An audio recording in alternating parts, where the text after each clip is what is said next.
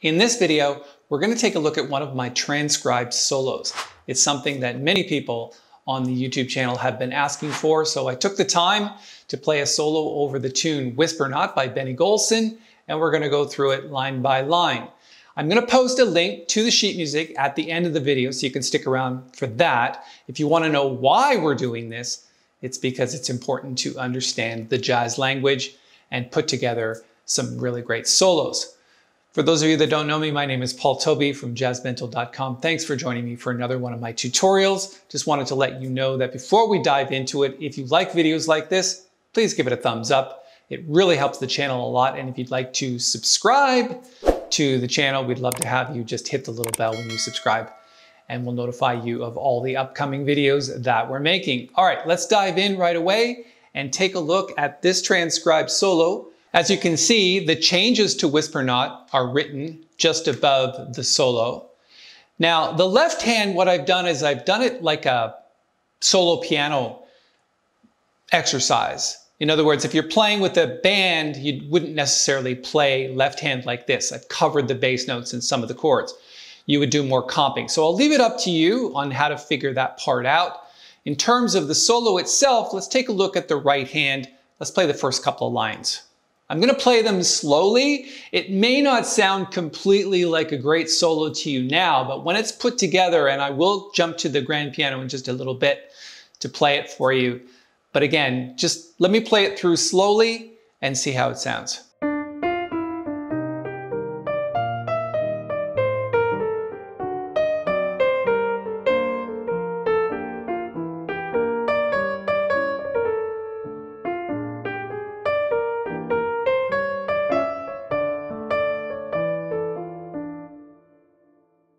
Right, so let's take a look at each of the bars. The first thing you're going to notice is that very often what I do is I think of destination notes. So in this case, the first destination note is the E flat from the C minor chord, and then we're just playing a C minor chord heading up. It's just 3, 5, 7, and 9. And then in order to get to the E flat, I do one of these over and under things. So under the note, then over the note, still over, under, and to the note.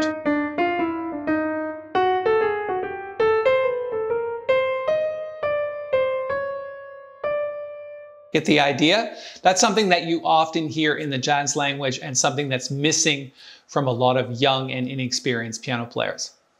All right, so then when we get up to this destination note, which is the 11th of the C minor chord right here, then we're just coming down the scale in half steps like this. So just minor seconds, and then we hit the A chord or the A half diminished seventh chord, and then we're just playing the scale.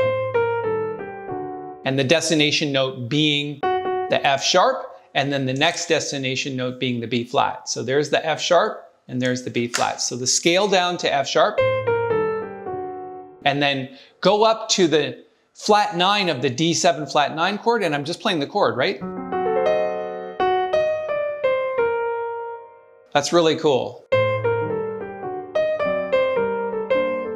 There's another one of those over and under things. First I start under, then over, then under, then to the destination chord.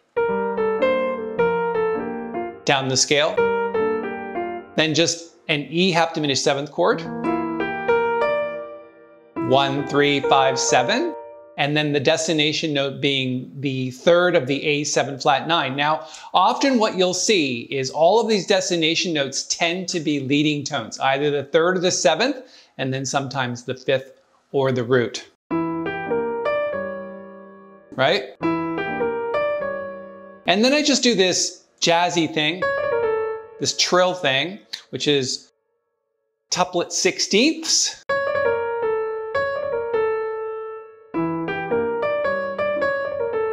Now, obviously, that's like a harmonic minor scale.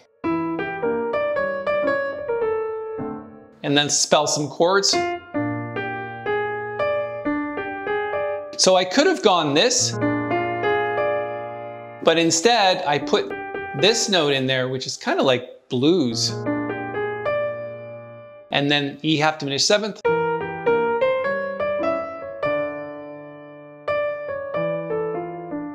Now, I often do this in my soloing where I'm playing like this, a chord, but preceding it with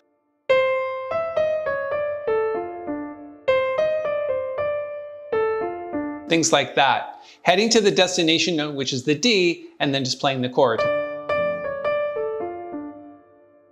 Okay, let's erase all of that. And then move down to the next two lines.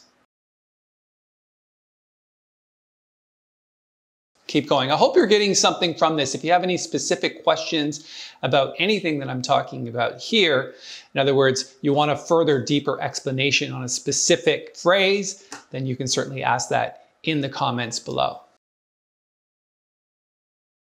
All right, we're working on the F minor chord.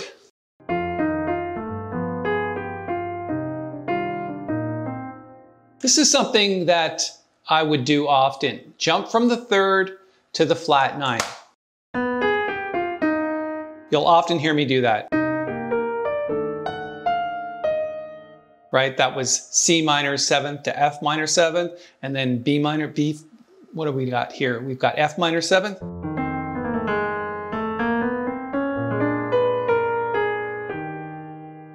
So F minor to E flat. Okay, so that's what I often do. And you'll hear bebop players do that a lot.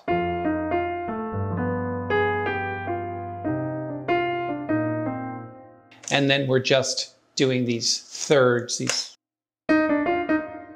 just the scale. Right? Now, obviously, these last two notes, if you heard it, that's bebop. That's where the language comes from.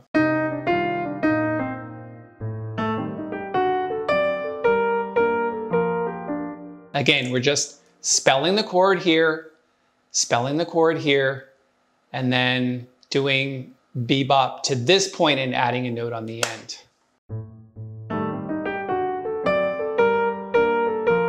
So it would be bebop without that last note. Got it? Let's erase all that. Move on to the next line. Now we've got this E half diminished 7th chord where we've got this 5-tuplet thing.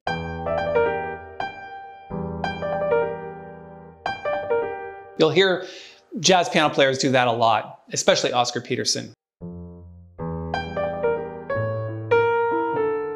Destination note being the A, and so we're just doing this over, under, over, under, over, under, over, under. It's just we're not surrounding the note immediately. We're playing more notes from the chord, which is A7 flat 9.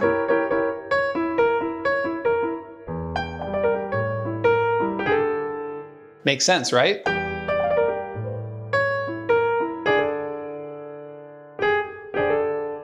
And then a grace note heading into the D7. You can also put a D up there as well, which is hidden by my scribbling, so it's already there. So you've got, you're just sliding in. So second finger, third finger, sliding.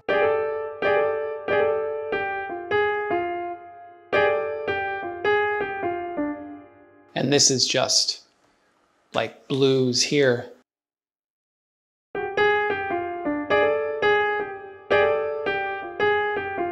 And we're just really sticking to the D minor blues scale.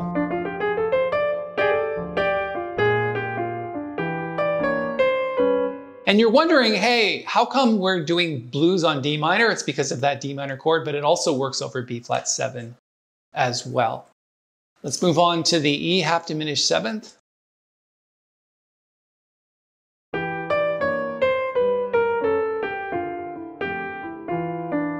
So going down the scale,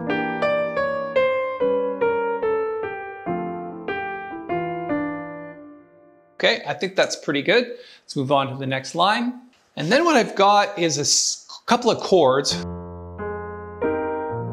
getting into the bridge. So the bridge starts on the A half diminished 7th chord. So often we'll just take a little break from playing 8th notes or phrases and just play some chords. and then get back into the soloing here. Nice little tuplet. This is all over destination note.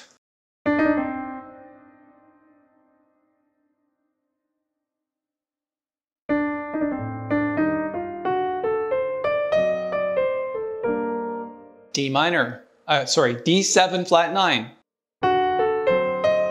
right?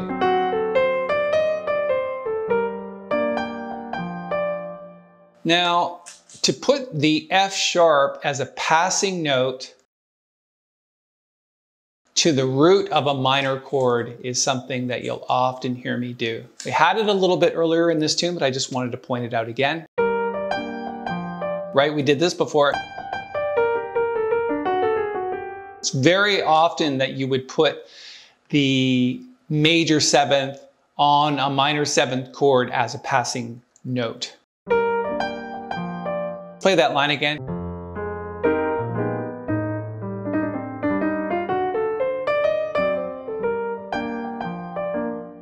Now, I do want to point out right now that it's important to always accent the end of each of these notes because it's going to be a lot more swing when you do that. Otherwise, it sounds swinging backwards. This would be swinging backwards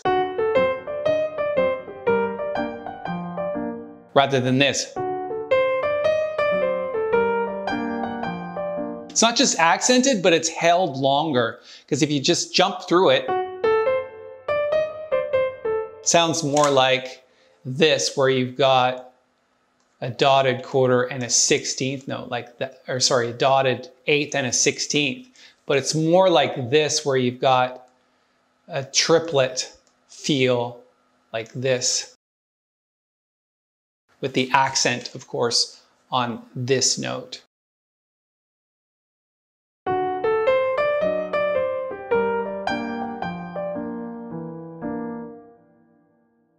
Grab the next line.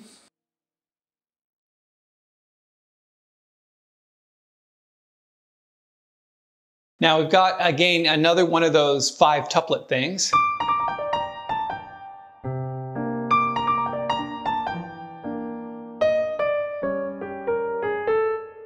This is interesting, just under, over, under destination note. Again, that's really part of that bebop language.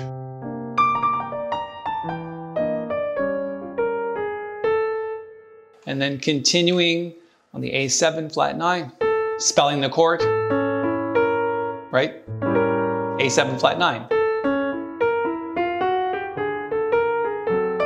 Bebop. These notes are just passing notes.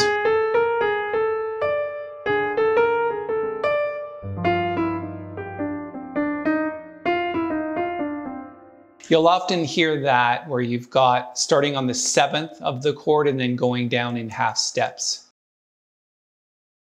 Because that's really just part of the bebop scale for G7. So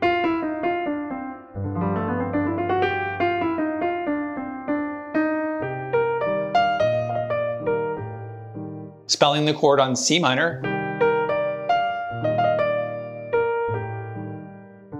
And there's that flat 9 on the D7 chord. Down to the next line. So we're getting down to the last 2 lines. And now we've got blues.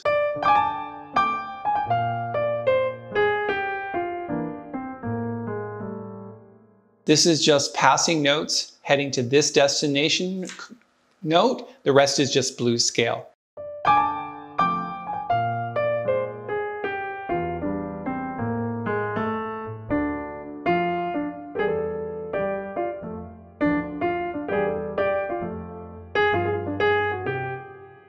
Again, we've got another one of those riffs, except now it's just only 16th notes instead of a 5 tuplet, and then over, under, destination note.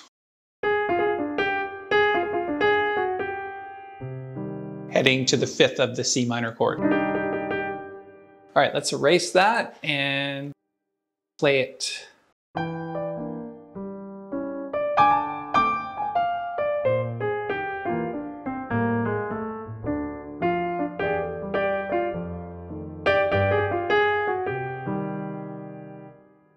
And I played an F major chord here, or an F dominant chord where the F minor should be, but it should be F minor. So one more time.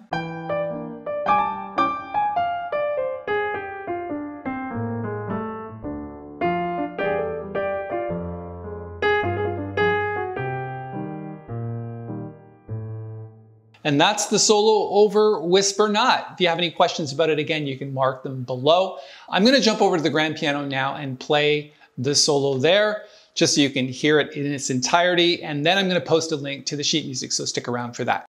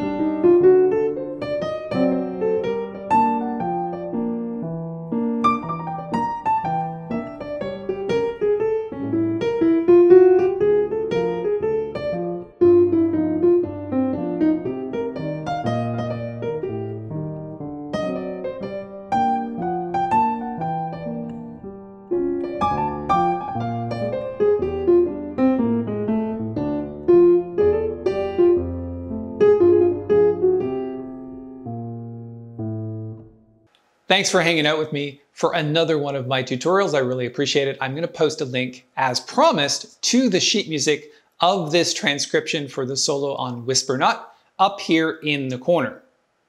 And if you're looking for another challenge, I've put a transcription together of me playing the head to Whisper Not. It's a nice arrangement where I've put the left hand and the right hand together in a solo piano transcription.